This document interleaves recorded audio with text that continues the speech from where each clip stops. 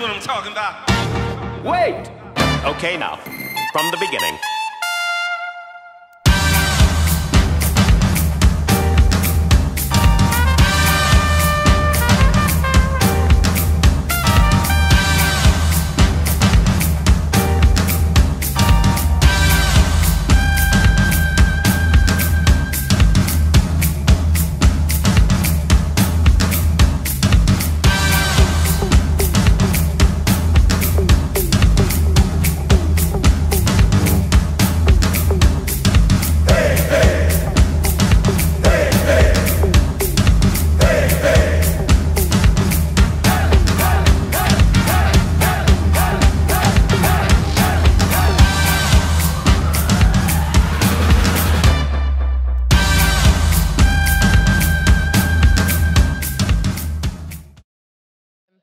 My name is Mosley, and I welcome you here today. I am Pastor Brian's other half. We are partners in ministry, and it is a joy for me to be able to share with you this morning. If today is your first day at the Springs, we welcome you. Guys, this is our family. We moved here from Tennessee 4.5 years ago, knowing no one. And we consider the people in this room our family. They pray with us. They come alongside us. And so if you are searching for a place to call home, I invite you in. Everyone here invites you in. And if you've been coming here for a while and you're a part of the family, I love you. Thank you for your prayers. I know that last night Brian sent out a prayer request for me because I was pretty much in tears with my head feeling like it was going to explode with, I'm assuming, a sinus infection. And it had been brewing, and it got to the point of severity where I'm like, you might need like a backup plan for tomorrow. But as soon as he sent out that prayer request, I know that people immediately started praying for me, and I started feeling better. It was pretty amazing. And this morning I woke up and I could breathe out of one nostril. It was awesome. And so if I sound a little different today, that is why. My ears are very much clogged. Everything is muffled in here, so if I'm too loud, Tim's going to turn me down because we already know that I am loud, and then you can't hear, and then I'm going to get louder. To our people watching on YouTube, we love you. Thank you for tuning in today. And this morning, as Brian was talking with me, I said, he said, you've got to make a decision if you are going to speak today or not. So I stopped and we prayed together, and I just did not feel a release and a peace in my heart to stay at home. So I'm breathing out of both nostrils now. It's pretty amazing. And like Pastor Rory told me, he is such an encourager. If you've not gotten a chance to get to know Pastor Rory, I encourage you to. He came up to me this morning and he said, these people love you, and this is not a performance. This is family, and this is where you are sharing the word of God. You do not have to put on any kind of show. You be sick, you be sharing the word. It's fine. And so that's what I'm going to do today. I'm going to share the word of the Lord that I believe that he has given for us today. We are in the third week of the names of God. Last week, Pastor B, as I affectionately call him, shared about Elohim. And he talked about how, sometimes we view God as like the big man upstairs and the doting grandfather, and we can do no wrong. And the landlord, what was that one? The absent landlord. And those are things that we manufacture in our mind. We've got to go to the Word of God to find out who he is, because a lot of times we have misconceptions from things that we've heard.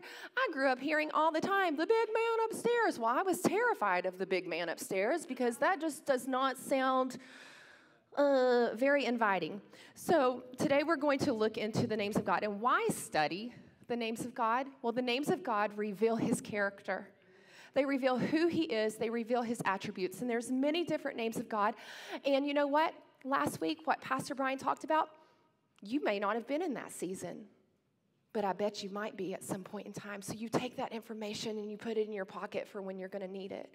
What I'm talking about today, there are going to be some people that are going to say, yes, absolutely, I get that. That's what I needed. That's what I needed to hear. And some of you aren't at this place, but put it in your pocket and go to the Word of God when you hit that point where you need to know that He is our provider, that is His character. It's who He is. The more we know God, the more we will love Him.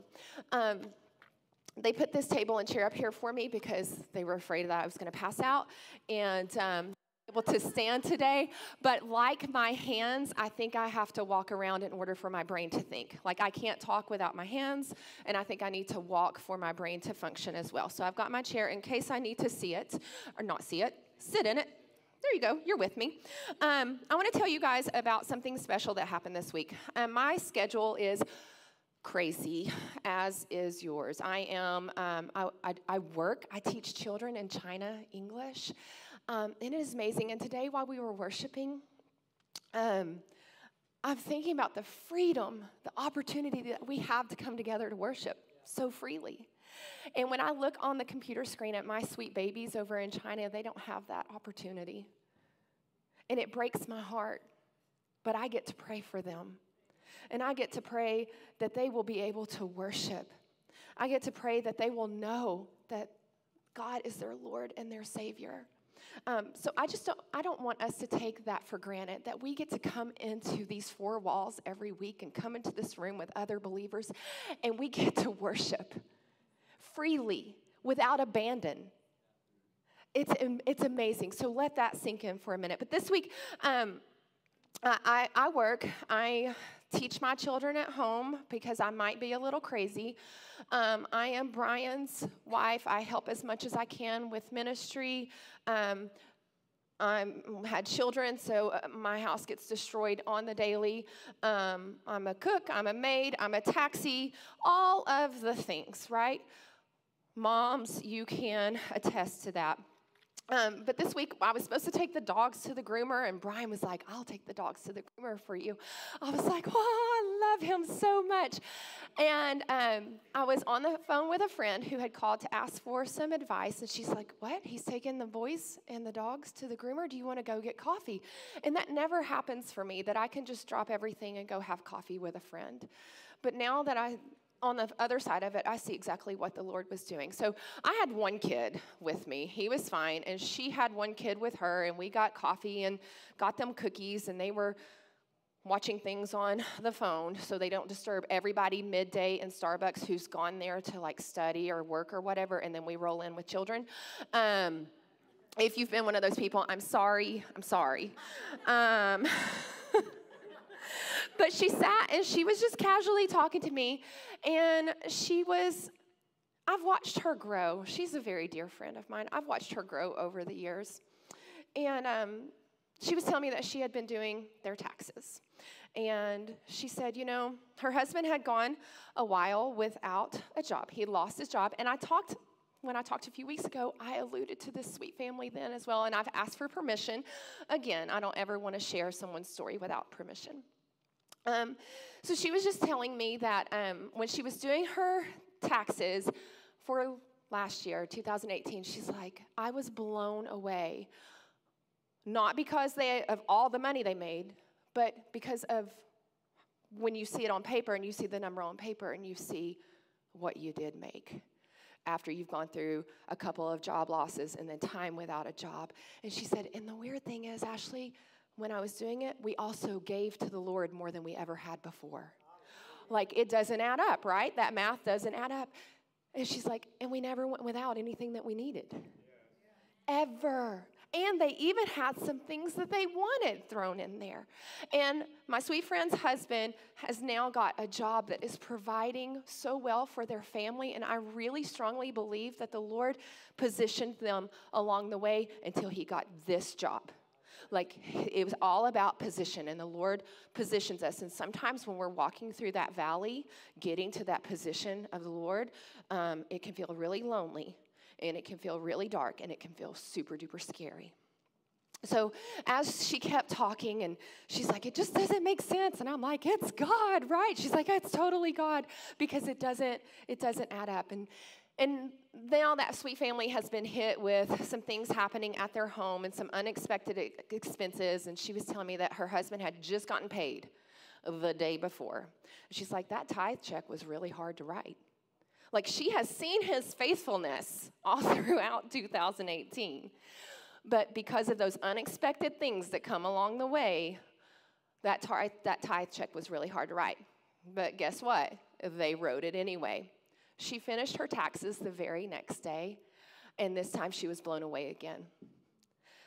But blown away with what God did. He gave them the largest tax return that they have ever gotten, where it's like looking at it and double taking and like, what did you do right there, Lord? What if she had not written that tithe check the day before? That sounded really Southern. That tithe check the day before. What if she had not written that the day before? Would they have gotten that blessing the next day? God is faithful. You cannot outgive him. Today, we're talking about him being Jehovah Jireh, our provider. They walked through some really hard times, and the Lord proved himself. And now their testimony encourages others. Their testimony encourages me, because I've seen up close, firsthand, had a front row seat, and they are thriving, and the Lord is working through them. So let me go back to my notes here.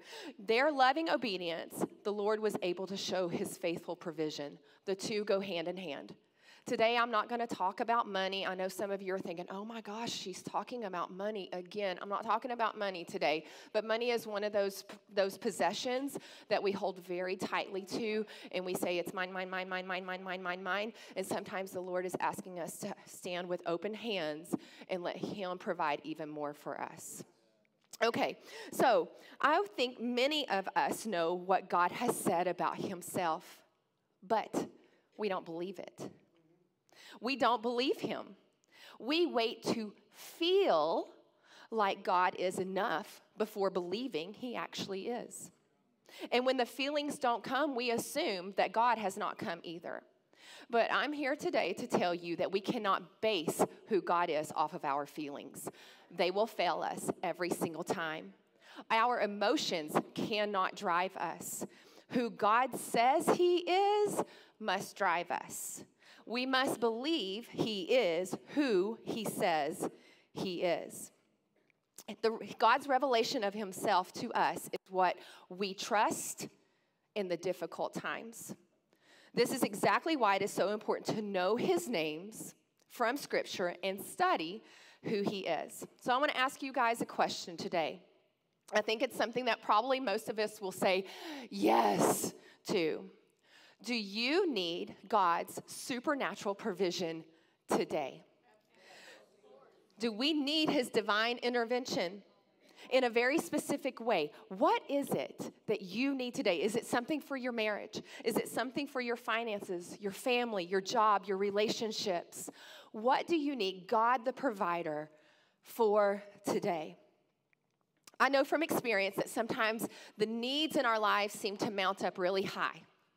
We've been through those seasons where the needs just keep piling, and it feels like the weight of the world is on our shoulders.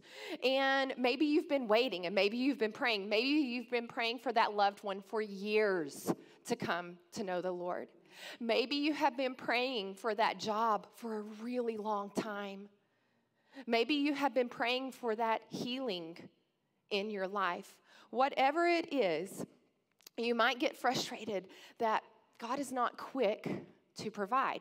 My friend the other day wrote the tithe check one day, and God provided the very next day. That's awesome. It doesn't always work like that. And we're going to see that as an example in Scripture today. So we're going to look at a story of the unimaginable. A lot of you know this account. A lot of you have been in church long enough, but I want to talk to the people out there that are like Ashley Mosley when I was 17 years old. I didn't know anything. I kind of knew about Noah, and that was it. I had heard about Jesus. Easter was all about the Easter bunny for me. It was not iota anything about Jesus. It was about, I'm getting that Easter basket, and we're going to go Easter egg hunting and wear cute, frilly little dresses. My family never even went to church a whole handful of times that I can ever recall in my life. So if you're like me and you're like, I don't even know, this story comes from the very first book in the Bible. It's Genesis. And it's Genesis, starting somewhere around chapter 17, we meet a man and a woman, Abraham and Sarah. Now, Abraham and Sarah were married, and they wanted children, and they could not have children. Heartbreak. They wanted children. They prayed for children. They desired children. No children. And then later on in Scripture, they are visited by 3 men. One of them is the Lord, and Abraham does not realize this. And Abraham's sitting at the front of his tent, and Sarah is inside the tent, like working. And Abraham sees these men and says, "Please let me give you some water and something to eat. Stay, relax a while." And so when Abraham serves them, the Lord says to Abraham, "Where is Sarah?" Now, I don't know about you, but if I don't know these people and somebody asks me, "Where is Brian?" I'm going to be like, "How'd you know his name? And how did you know there's somebody else here that you don't see?" But he said, "She's in the tent." And then the Lord said to Abraham, "I will come back in about a year, and you and Sarah will have a child." Well, Sarah is in the tent, and she hears this, and she laughs. I would imagine it was like, because Sarah was old. The Bible says she was past childbearing years.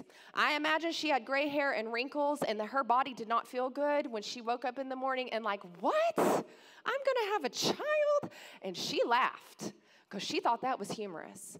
Now, that's where I'm telling you, they've been praying for a child for a long time. That answer did not come immediately, and that answer came when they felt like they were too far gone.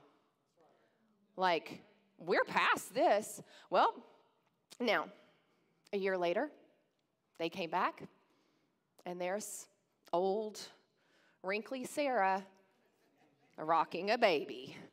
And I'm sure she was elated to be rocking that baby. And I imagine me, if I even had a child now, I'd be like, "Lord, I am too old for this. I need my sleep."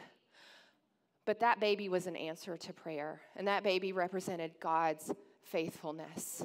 And I can only imagine how beside themselves they were.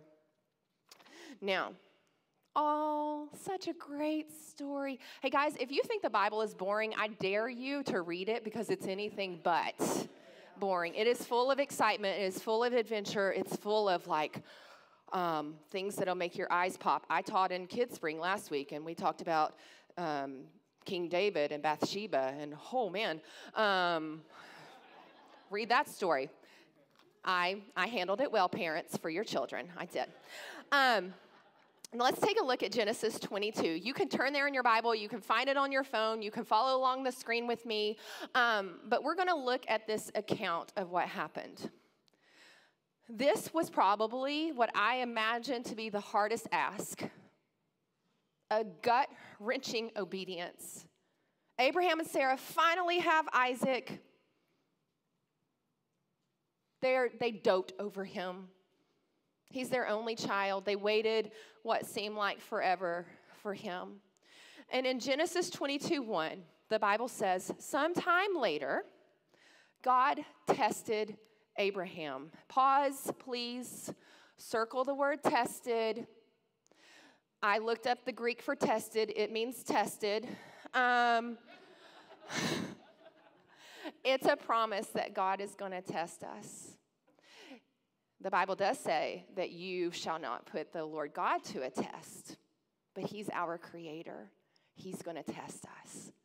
So if you've walked through a test, or you're in a test, or you're going to end up walking through a test, you're not alone. You're in good company. There were many people in the Word of God that were put to test. Our friend Abraham, for example.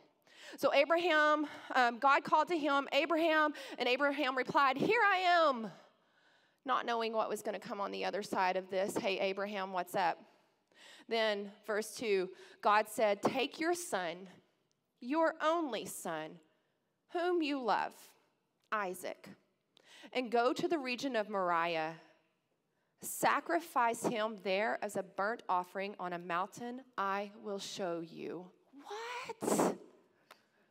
What? I told you the Bible's not boring. Early the next morning, Abraham got up and loaded his donkey. He took with him 2 of his servants and his son Isaac. When he had cut enough wood for the burnt offering, he set out for the place God had told him about. I don't want you to miss something very important in this part of Scripture. Abraham responded with prompt obedience. Early the next morning, he got up. Guys, I love my children. I love them. They drive me crazy. Warner knows it. I love them. If God said to me, I need you to take your precious little Warner and I need you to go and sacrifice him, I'm pretty sure I'm going to argue with him and like, did I hear you right?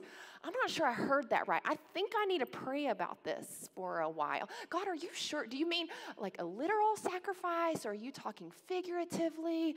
I'm going to be talking through it. Abraham got up early the next morning to go sacrifice the son that he had been praying for and waiting for a very long time.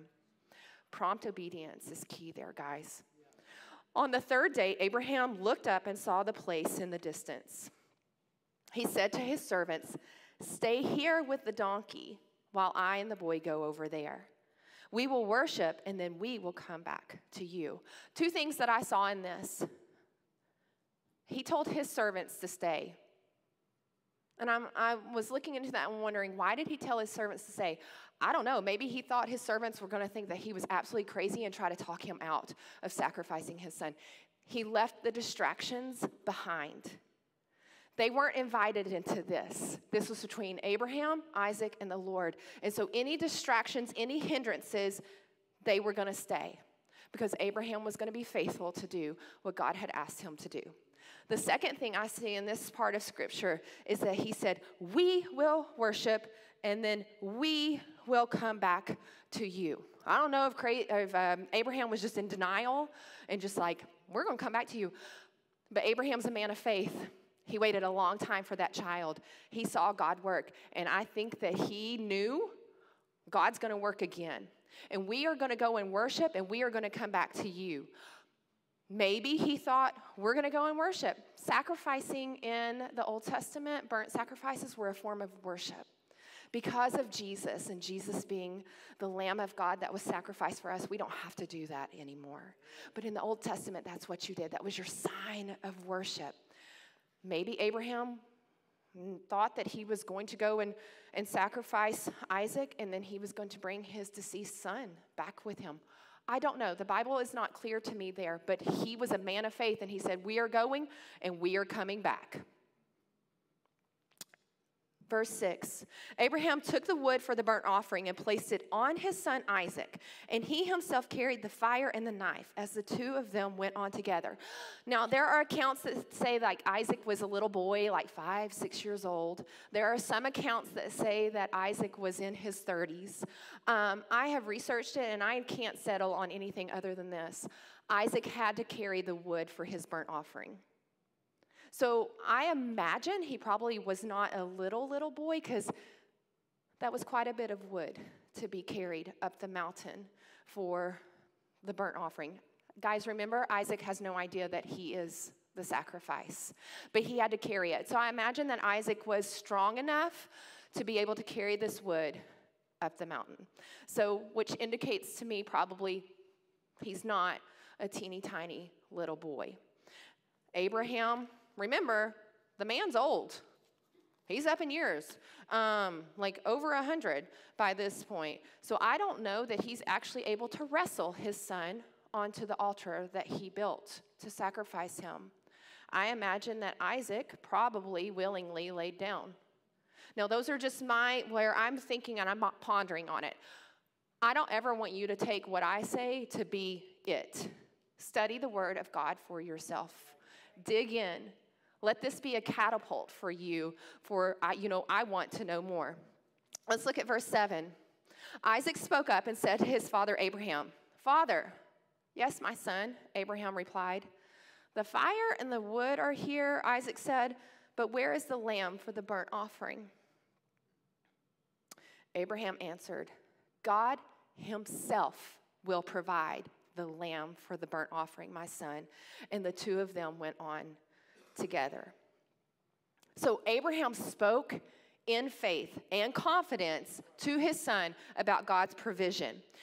Looking up the word provision in the Greek means sees. God sees. God will provide. God sees. He knows what is needed.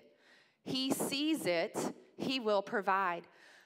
Verse 9, when they reached the place God had told them about, Abraham built an altar there and arranged the wood on it. He bound his son Isaac and laid him on the altar on top of the wood. Then he reached out his hand and took the knife to slay his son. Abraham's obedience was not partial obedience. He didn't get to the first stop and say, "Okay, God, I've gone far enough. I know that you're going to deliver us now." He didn't make it up halfway to the mountain and say, "Okay, Lord, do you see how obedient I'm being?"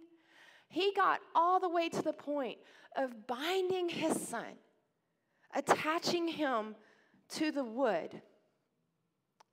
Guys, does it sound like Jesus? It sounds like the sacrifice of Jesus for us. Abraham bound his son to the wood and pulled out the knife to slay him. He went that far. He didn't turn around and run away and say, "Okay, Isaac, you and me, we're going to go hide in a cave for the rest of our life and hide from God because he wants me to sacrifice you and I just can't do it." He goes as far as lifting up that knife to slay his son.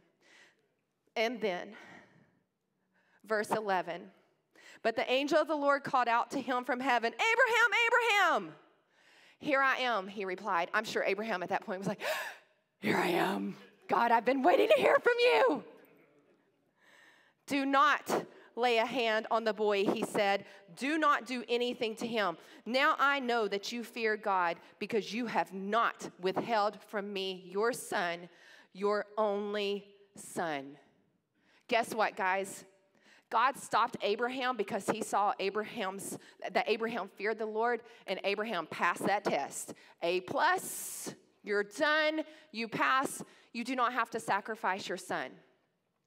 The Lord has given me plenty of tests, and I have not been as faithful as Abraham. Tests where I'm like, "I cannot do this. This is way too hard." And I, slowly back out. Guess what? God is not, he doesn't just give F's and fail. He's going to give you that test again and again and again and again until you pass the test. You can either do it the hard way or the harder way, because I'm not going to say it's easy to obey the Lord. It's hard. It's scary. It's fearful. But I have been there where I'm like, "Oh, man, we are going around this mountain again. Okay, Lord. Okay. Look at verse 13. It doesn't stop right there. This is so cool. Verse 13. Abraham looked up, and there in a thicket he saw a ram caught by its horns. He went over and took the ram and sacrificed it as a burnt offering instead of his son. What if Abraham had not been quick to be obedient? Would that ram have been caught in the thicket at that perfect time? God put it into motion, positioned everything that needed to happen, and there is the sacrifice. So guess what? They had the best worship service ever. He took Isaac off at the altar, and they went and they got the ram, and they sacrificed that ram, and those two men, I'm sure, worshiped and cried at the faithfulness of the Lord. Abraham had seen it once with the birth of his son Isaac in his old age, and now he sees it again, that his son gets to live. That is awesome, and I'm sure Abraham's ready to skip off the mountain and have a little pep in his step because God had delivered his son, and God had seen his faithfulness. But it doesn't stop there. Look at verse 14. Abraham called the place "the Lord will provide." And to this day it is said, "On the mountain of the Lord it will be provided." Jehovah Jireh. This is where Jehovah Jireh comes from. It means the Lord will provide. This name literally means in Hebrew, the Lord will see to it. He sees. He sees your need. He sees your obedience, and he sees you through. Look at verses 15 through 18. The angel of the Lord called to Abraham from heaven a second time. Once, like, hey, you don't have to kill your son. I love you. There's a ram. Yes, but a second time. Watch this. And said to Abraham, I swear by myself, declares the Lord, that because you have done this and have not withheld your son, your only son, I will surely bless you and make your descendants as numerous as the stars in the sky and as the sand on the seashore. Your descendants will take possession of the cities of their enemies, and through your offspring, all nations on earth will be blessed, because you have obeyed me. The obedience of one man completely changed the whole nation of Abraham.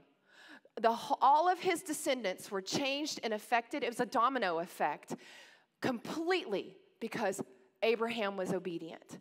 And today I challenge you, what effect will your obedience have on your family, on the people in your workplace, on your friends? And if you are not being obedient, what are you preventing from happening?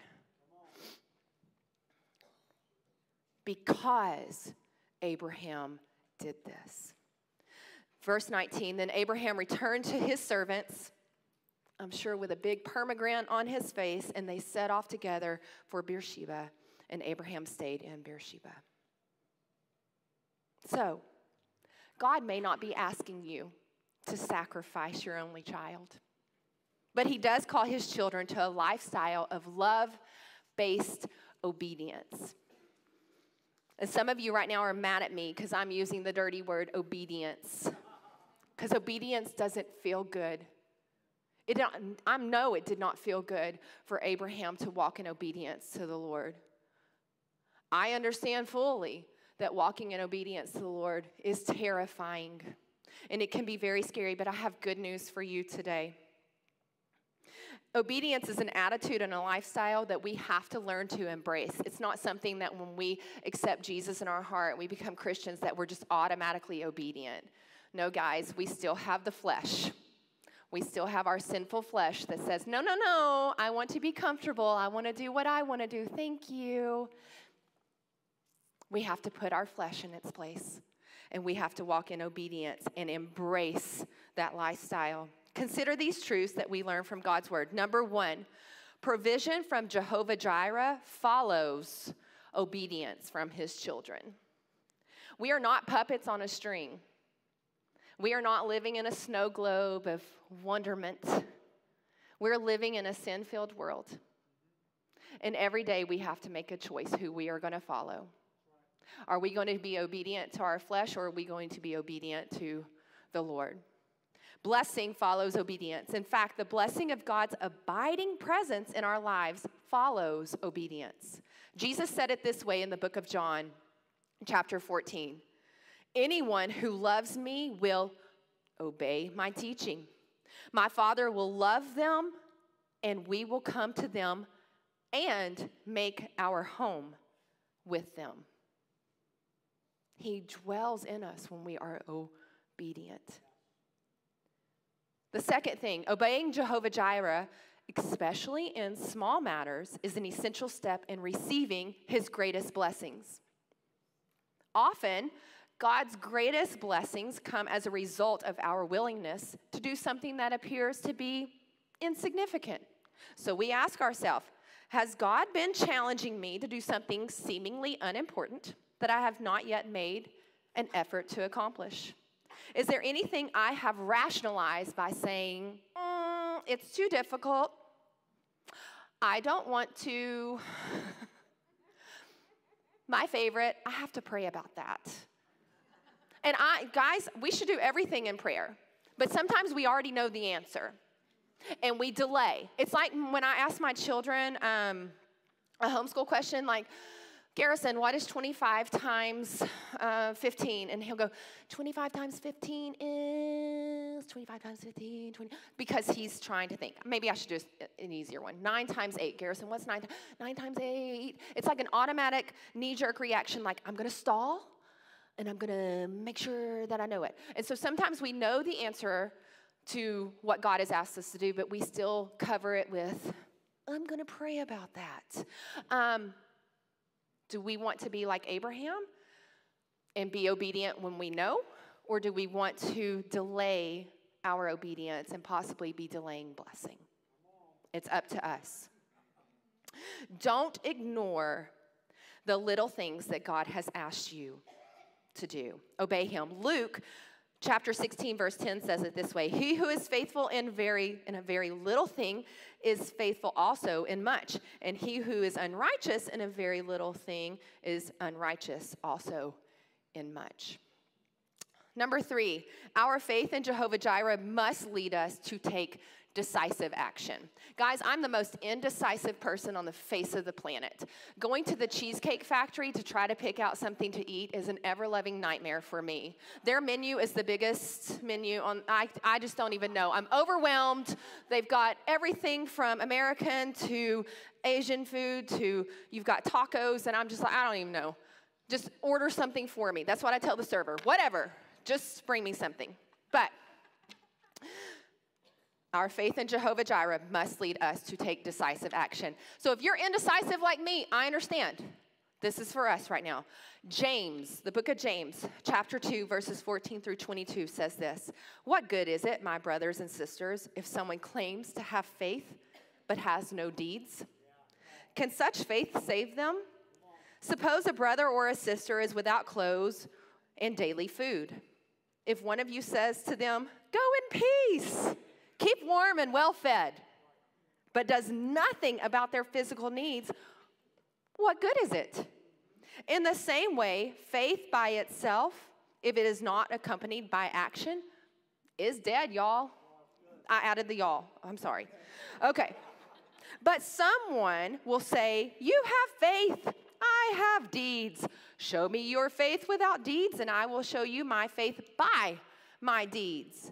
You believe that there is one God? Good. Even the demons believe that and shudder. I believe that's like said with a little bit of a, I can't do it, never mind. Okay. You foolish person, do you want evidence that faith without deeds is useless? Was not our father Abraham considered righteous for what he did when he offered his son Isaac on the altar? You see that his faith and his actions were working together, and his faith was made complete by what he did. It's super easy to say that we have faith. But when we put action behind that faith, it requires something of us more than just lip service. And that's where the Lord gets to work. My friend, writing that tithe check because she has faith turned out much better than if she had gotten her tax return the next day and like, oh, I've got money now, I'll write my tithe check. Doesn't really weigh the same, does it? She wanted to write it as soon as they got paid. She had no idea what was coming in their tax return. Number 4, when we obey Jehovah Jireh, we will never be disappointed. We are so afraid that our obedience is going to lead us into something very fearful. But if we are obeying the one who made us, the one that loves us, the one that put the stars in the sky and the planets in motion, and the one that keeps air in your lungs, if we are obeying him, why are we so afraid? He's got good things for us. It was, I don't even know how many years ago that God shook Brian and me, and a lot of you have heard this story, and I apologize if you've heard it for the 100,000th time from me, but some of you haven't heard this, and maybe you need to hear it today. But God took us from our little comfort in Tennessee and our good-paying jobs and said, go to Las Vegas.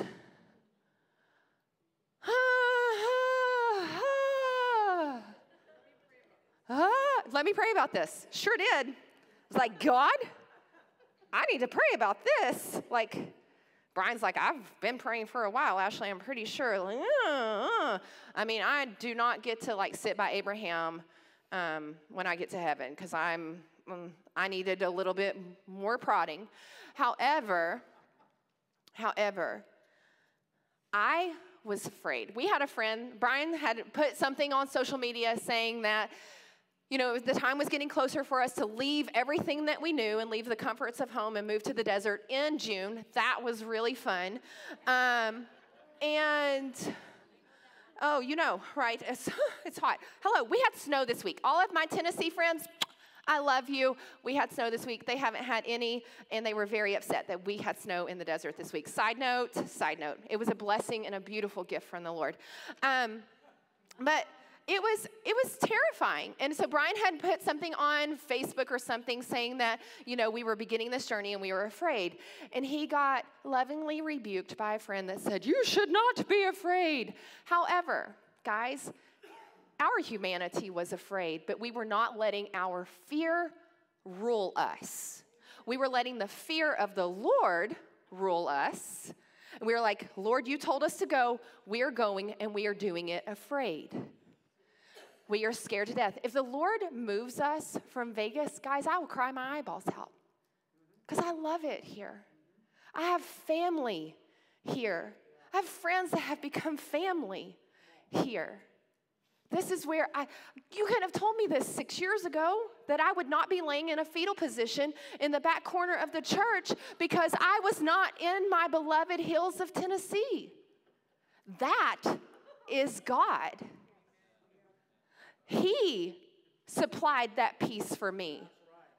And I can tell you, when I loaded a van with 3 little boys, all in car seats or booster seats, sitting next to each other, because the back of the van was full with the rest of our stuff that didn't make it out here, and I've got to drive 27 hours across the country with 3 little ones that can touch each other.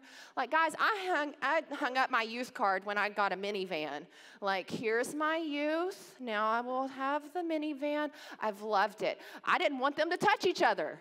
It was great. 27 hours with them right next to each other, and they hardly ever argued. If that was not a sign of the Lord's provision, I don't even know what is. He is good. You got to step out in faith. Imagine Moses walking in obedience, going up to Pharaoh like, hey, let my people go. That's what God said. And he remained faithful to the Lord. I'm sure it's terrifying. Pharaoh's like, bye, guys, go. They get to the Red Sea, and we're at the Red Sea. This is awesome. Where do we pass? And the Egyptian army is on our tail. That's really fun. That's cool. Okay, Lord, I walked in obedience. I did what you said, and I don't have a clue what's going to happen right here. But the God who provides in ways that we don't understand. He provides in ways that we can't. So if you don't know that story, it's very cool. God parted the Red Sea, and the Israelites walked across on dry land. And then the Egyptians followed them in there, and the Lord's like, and boom, okay. So the Egyptians got taken care of, and the Israelites made it safely on the other side. He is the God who sees. And we are not puppets on a string. And he doesn't just, we're not in this little snow globe and it's this perfect little world because, you know, sin entered. And he's not just up there as the puppeteer making sure everything happens just beautifully for us. He's our loving Father that gives us free will. And he gives us this instruction book. And as long as we are doing what this tells us to do, and we are trusting in the character and the nature of God, we're going to be okay. So today I have some questions for you, and I'm going to wrap this up because I know that I'm much more long-winded than Brian, and I'm sorry about that last time. I think I almost went an hour last time. I apologize. I'm being much better about that this time. Where do you need God's provision today? Are you waiting for God to provide, but you are not being obedient? I love y'all, but the two go hand in hand. You've got to be obedient, and then God's going to provide for you. Sometimes our obedience doesn't look as drastic as Abraham's. Maybe God isn't asking you to sacrifice your child, but maybe he is asking you to stop worshiping them and worship the one who created them. Maybe he isn't asking you to move to the mission field, but he is asking you to be loving and kind to your difficult neighbor. Maybe he isn't asking you to write a book, but he is asking you to get into his book daily. Maybe he isn't asking you to take a vow of silence, but he is asking you to come to him in prayer. Maybe God isn't asking you to speak to the masses, but he is asking you to speak respectfully to your parents or your spouse. Maybe he is asking you to give, but you're holding on to it as if it's your very last breath depended on what he's asking you to give. Maybe he is asking you to do something a little bit more radical. Make that career change. He's been speaking to you, and you are afraid. You know in your heart, but it's too scary to make that career change. I don't know what's going to happen. Trust him. Maybe he is asking you to begin foster parenting or to adopt a child. Maybe he's burdened your heart to adopt a widow. Maybe he is asking you to move across the world and be a missionary. Maybe he's been telling you, go back to school. Maybe he's been prodding your heart to get rid of your materialistic treasures. Maybe he's asking you to seek forgiveness and make amends with someone you hurt. Maybe he's telling you to give forgiveness to somebody who hurt you. Only you know what he has asked you to do. Only you can decide to walk in obedience. And when you do, the gift of God's provision is waiting on the other side. In your worship guide today, there is a little handout. Jehovah Jireh. The Lord will provide. Last time I got to speak, I shared with you guys about a very difficult time in mine and Brian's life since we moved here. And if you weren't here that day, I'll just recap quickly. Here you go. No, never mind. I need it. He loves me and puts up with me. We were getting notices on our door that we needed to pay our rent. We'd never not been able to pay our rent or our mortgage in Tennessee. We didn't have groceries, and people did not know this. We weren't broadcasting it. We were praying and seeking the Lord and reminding him that he is Jehovah Jireh. He doesn't need reminding, but we did. If you don't know how to pray, get into the Word of God and pray his word back to him. He doesn't need it. You need to know it. He knows who he is, but he wants to know, do you know who I am? And so one day on my bathroom mirror, I drew a big circle. And I wrote in the middle of that big circle, Jehovah Jireh.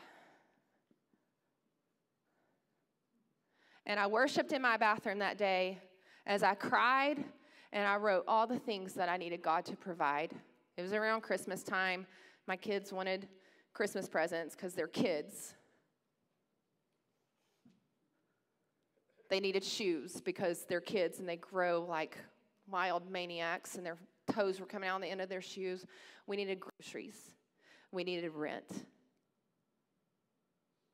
And so I wrote and I worshiped, and I left that on my mirror to see every single day that I went in there, every single time that I went in there. And it was a reminder to me that this is bigger than all of these.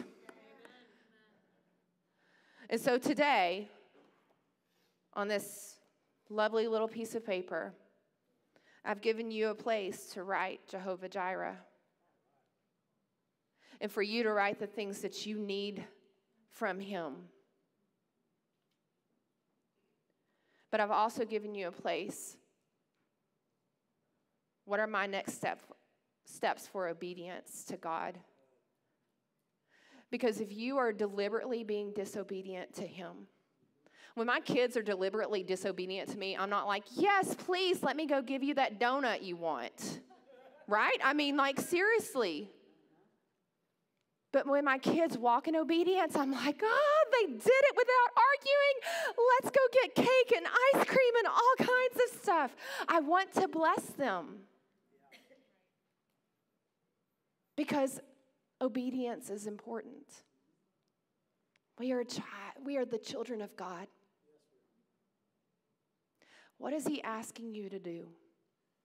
Let's take a moment and let's pray.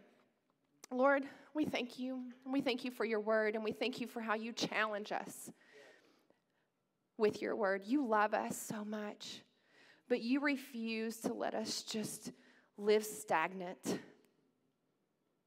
You did not create us just to take up space, breathe the air. You created us with a purpose, Lord. And you have called us to live in obedience. You know the good and perfect gifts that you have for us on the other side of that obedience. But we have to do our part. We have to step out of that boat and keep our eyes on you, Lord. So I pray for my brothers and sisters in this room right now. Lord, I pray that you will reach into the depths of their heart. And that thing that they've shoved down and they've shoved down and they've shoved down. God, I pray that you will open their eyes to it. And that they'll write it on this paper.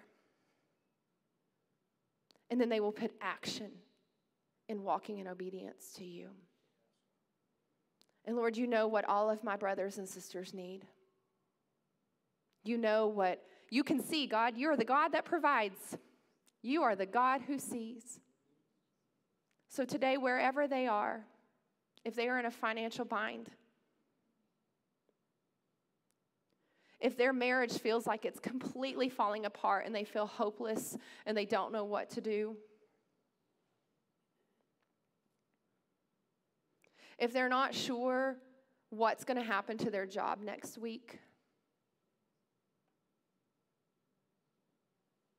God, I pray that they'll put it on here and that they will begin walking in obedience to you and trusting that you are the God that sees and that you will provide for them. It's in Jesus' name I pray. Amen. I want to invite the worship team up. And if you have a pen, I would like for you to take a moment. And I would like for you to begin to fill out this card.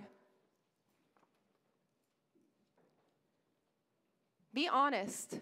Nobody's going to see it. I'm not going to ask you to turn it in. This is for you. I want you to keep it in your Bible. I want you to go home and tape it on your bathroom mirror. Wherever it's going to be up front and obvious for you.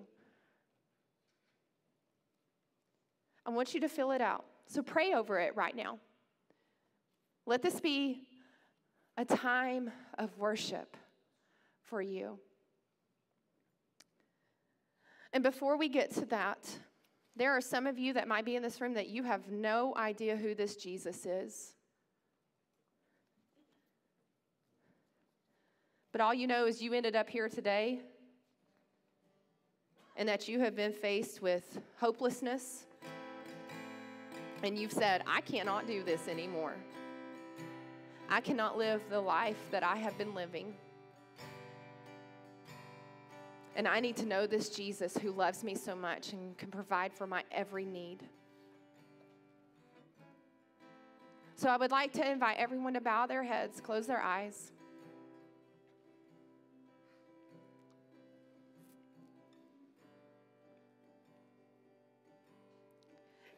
And pray this prayer after me. I'm inviting everybody to pray it.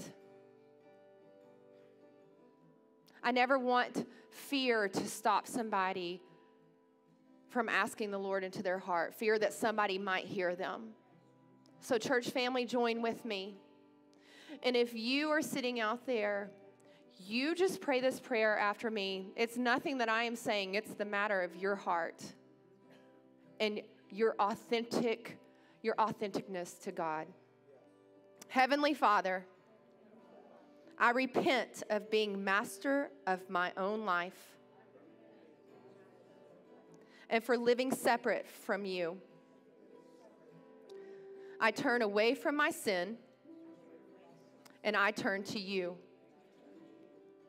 I confess with my mouth that Jesus is Lord.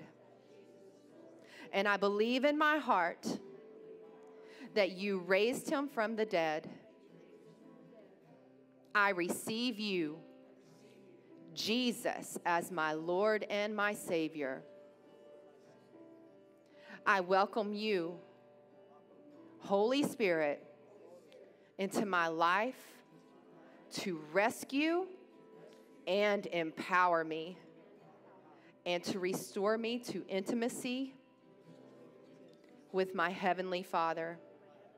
In Jesus' name, amen. Lord, we give you praise. We worship you, Lord. We thank you for life change. We thank you that the heavens are celebrating today over names being written in the Lamb's Book of Life. Now, if you prayed that prayer with me today, friends, I invite you to do several things. Come back to church next Sunday. Make church attendance a priority. Why do we need to make church attendance a priority? It's because it's where we link arms. It's where we can fuel up. It's where we can lean on one another, pray together, cry together, laugh together. On your connection card, mark it if you accepted the Lord today. Sign up to be water baptized. That is just kind of like a wedding ceremony. It's where you go into the water saying, the old me is gone, and you are raised up, and you say, and the new me is here, and I am never going back to the old me. Attend the growth track and get plugged.